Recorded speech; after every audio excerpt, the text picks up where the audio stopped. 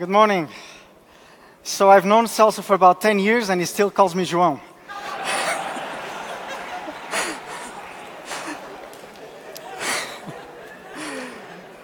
And guess what? He also told me to prepare this in English, so I did. I'm going to tell you about magic and programming. My name is José. I work as a technology evangelist, but I'm also a close-up magician. And I wish I could tell you how passionate I am about magic. And I wish I had a way to show you how passionate I am about playing cards in particular. I wish I had a way. And also, I wish I had a photo that could show you how many decks of cards I've been through. But unfortunately, all the pictures I have are rather old, or they only show a bit part of my collection. And you may wonder, if you're so passionate about magic, why don't you do it for a living? Why don't you do it professionally? I'm sure you're familiar with the saying, choose a job you love and you will never have to work a day in your life. We magicians have a different saying, which is, if you love magic, don't do it for a living. And there's a multitude of reasons for this. One of them is that there's the whole business side of magic, dealing with clients, with payments, with venues, all those things that I don't care about. Today, I want to talk to you about the evolution of the illusion sawing a woman in half, secrecy in the world of magic, progress in the world of magic, how the two are related, and what the hell all of this has to do with programming and technology. A bit of a disclaimer though, this is not in any way a complete course in magic, and this is not in any way a complete course in the history of any of the illusions I'm going to mention today. In fact, I am going to oversimplify a lot. And before we get this conversation started, there's something we need to clear out, which is, what is magic? Magic is not about puzzles. It's not about fooling people. Magic is about seeing something and not saying, I don't know how you did it, but rather saying, I know that that is impossible. So magic is about the illusion of impossibility. I call this illusion because most modern audiences are aware that magic isn't real. I say most. I do know a magician who went to a remote part of Africa, and as he was paying for a drink with a coin, he figured he would make the coin vanish. So the coin vanished, and so did the bartender, running away back to the village so that he could bring the whole village with him because the wizard from the prophecy had returned. So that still happens. But most modern audiences are aware that magic isn't real. Sawing a woman in half. A couple of things I need to call your attention to. This name of the illusion, each version of an illusion has its own name, its own branding. The word woman there, it's not always been a woman. Sometimes it's a man, sometimes it's more than one people, sometimes it's not a person. And the other thing is that sawing a woman in half really isn't that hard. The hard thing is putting the two pieces back together again. 1921, P.T. Selbit introduces to the world the first version of the illusion, sawing a woman in half. And you may notice from this picture two tiny aspects. One of them is that you don't get to see the hands and feet of the assistant inside the box.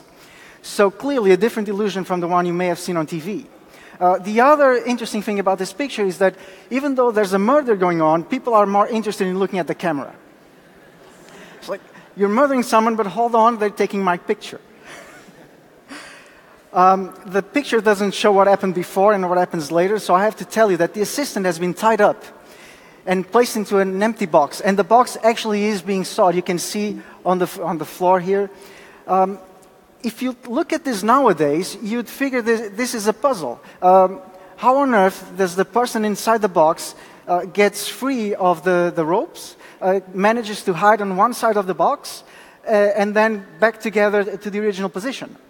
But back then, this was amazing because no one had ever seen anything like this.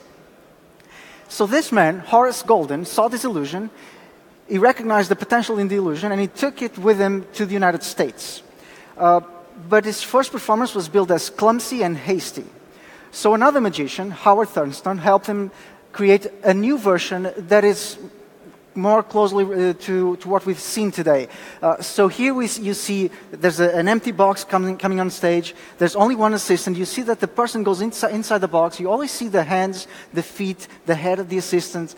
A saw blade goes through the box and the two pieces are separated. And you see the extremities moving, and you know the person is still alive in two places at the same time, which is impossible. And that's what makes it a miracle. That's what makes it magical. So Horus decided to make a lot of money from this. At one point, Horus had as many as 8 magicians touring the United States, all doing the same show. And they all were doing also the woman sought in health. This was franchising in magic. And Horus decided to protect this secret. So how did he do to protect it? He filed for a patent. He actually filed for patents of many different methods of this illusion. These are some of the actual drawings of the box. There's also a detailed account on everything that happens, everything that takes place inside the box, how the box works, how the assistant moves, everything.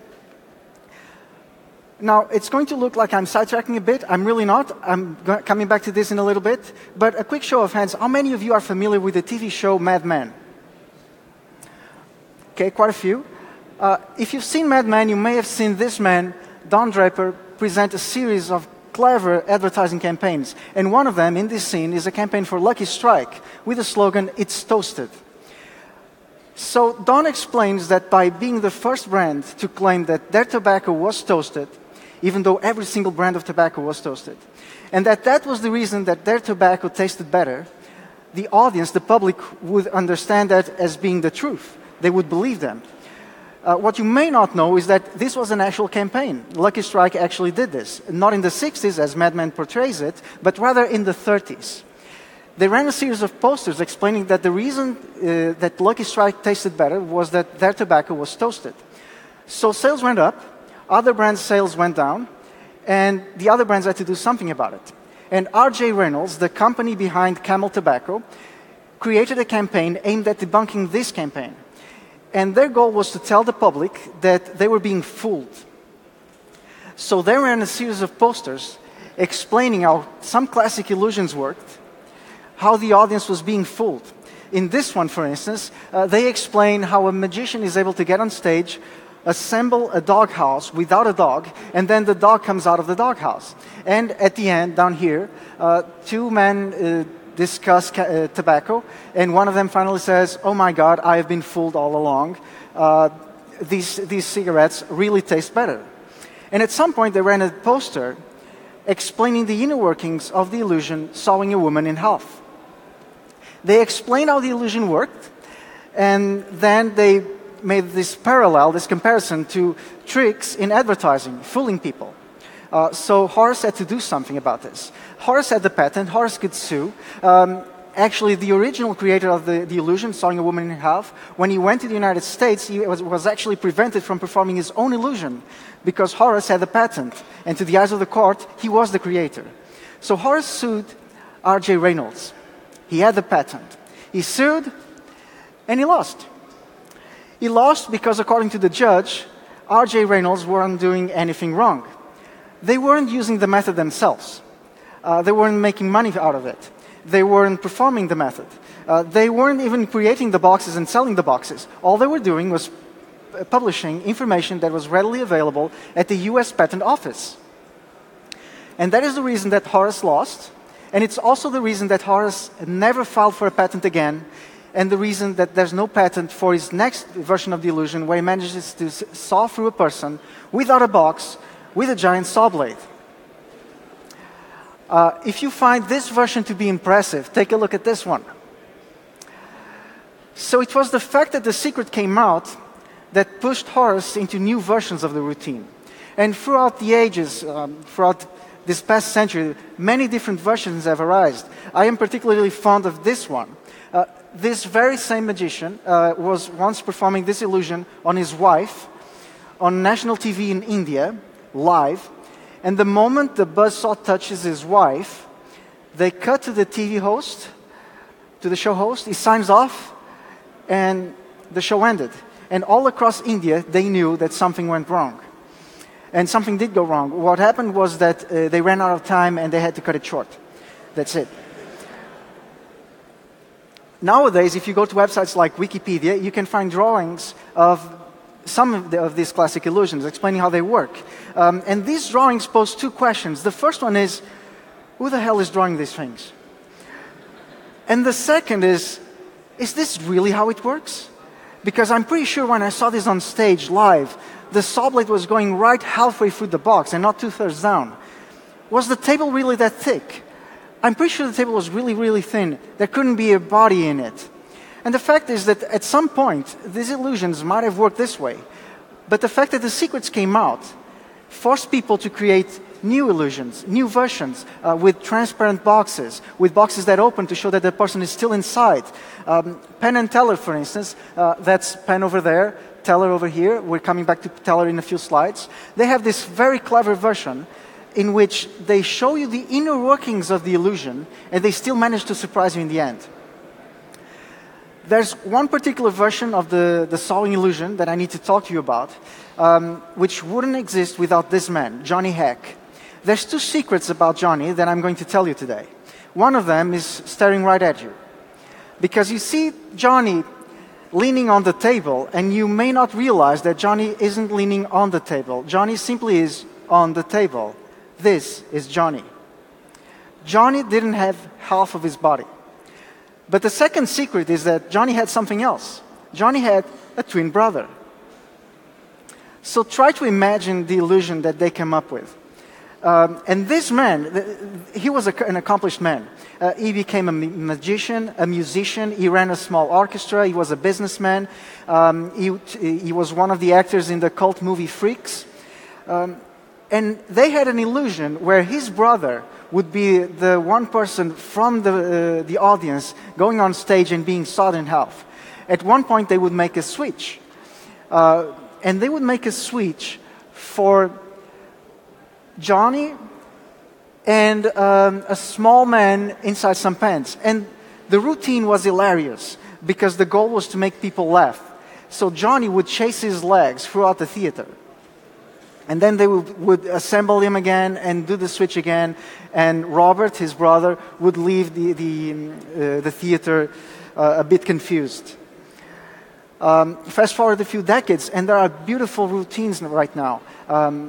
Kevin James has this wonderful routine which shares some of the principles but has some newer things on it. This is a promotional shot, but this is what it really looks like. He accidentally cuts through his assistant with a chainsaw on stage, and then they have to assemble him live. Let's go to a different illusion, shadows. Teller.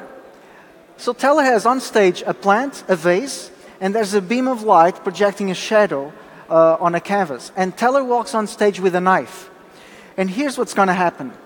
Teller is going to use a knife on the shadow, and whatever he cuts on the shadow gets torn in real life. This is a beautiful piece of magic. And Teller has been performing this for at least 4 decades. To the point that most magicians now recognize his routine as being Teller's. It belongs to him. No one else is going to perform it. Or so we thought. Until a few years ago, when another magician uploaded a video on YouTube of himself performing the same routine, claiming to have come up with a different method, and offering to sell the trick, to sell the method and the presentation for about $3,000. Magic is expensive, by the way. And Teller got in touch with him because Teller didn't want other people to perform his illusion. So he got in touch with him and he offered to pay him for the exclusivity for the routine. Garrett said no, so Teller sued. Can you guess what happened? First of all, the method is different. But the thing is, Teller never filed for a patent. Instead, back in 1983, Teller filed this routine as a theater play with a US Copyright Office. He described everything that the actor, the performer does when going on stage, every single move. So Teller sued, and Teller won. I should say, for the sake of clarity, that even though I'm telling this from the perspective of Teller, Garrett has a website where he explains his side of the argument. So if you want to know the whole story, you should also check his website. So sawing a woman in half and shadows. Where am I getting with this? I'm getting at method and presentation. There's a lot more to a magic trick or a magic performance other than method and presentation. But if this were your first magic lesson, I would be telling you that there's 2 things that you need to concern yourselves about, and that's method and presentation. Without one of them, you have nothing. And I would argue that this is valid wherever your line of business is. You always have method and presentation. If you're a programmer, if you have a website, there's method and presentation. There's your data, there's your servers, there's your algorithms, everything that you've created, and there's your presentation, what you show to your users. If you have someone steal your method, then they can come up with a different presentation. If someone gets your presentation, then they can come up with a different method. That doesn't mean you have to stop there. That doesn't mean you have to give up. If you're creating a car, there's method and presentation. If you have a restaurant, there's method and presentation. If you're creating your own company, your startup, if you're an entrepreneur, there's method and presentation, always. And there's also two schools of thought, sharing secrets and keeping secrets a secret. And in both sides, you have advantages and disadvantages. If you're sharing secrets, maybe you get more visibility. People will recognize you as the person who created them, unless you're P.T. Selbert and the other person created filed for the patent. And you also might benefit from improvements because other people might help you. Open source, for instance. If you're not sharing, maybe your work is more valuable. There's exclusivity. That people have to go to you for that. They have to pay you. And conversely, if you're sharing, maybe you have less value, and maybe there's less work for you. But if you're not sharing, there's less visibility, and maybe whatever you created is a bit dependent on your team. There's no one else to help. So this brings me to a couple of questions that I want to leave you with. And those questions are, for every goal, for every venture, for every task that you have, for everything that you undertake, what is your method and what is your presentation? What do you want to do with your secrets? And if someone happens to steal your idea, if you happen to find out that somebody else already had the same idea a few years before, what are you going to do? Are you just going to sit down with your arms crossed and complaining about it? Or are you going to stand up and create something 10 times better than whatever existed before? Thank you.